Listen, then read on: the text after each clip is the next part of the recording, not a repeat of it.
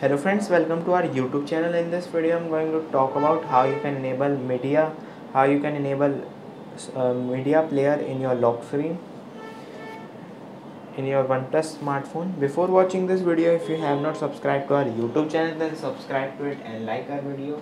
So let's start friends. First you have to open settings, and here it is home screen and lock screen.